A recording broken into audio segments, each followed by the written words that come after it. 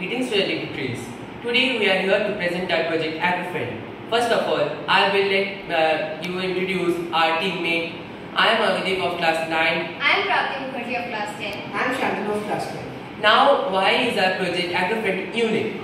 Our country's GDP is based on agriculture and 85% of farmers are small scale and marginal. So they are not able to test the soil in lab, which do not get the desired yield all time. Now, So when I turn this on and put the soil moisture sensor, it shows the acidity or the basicity of the soil.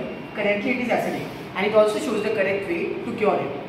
Suppose it shows add lime water, and in the upper LED it shows the soil moisture sensor and the air quality in ppm. This is a blessing to the farmers as it not only shows the entire condition of the soil but also shows what solutions you can take to make it better.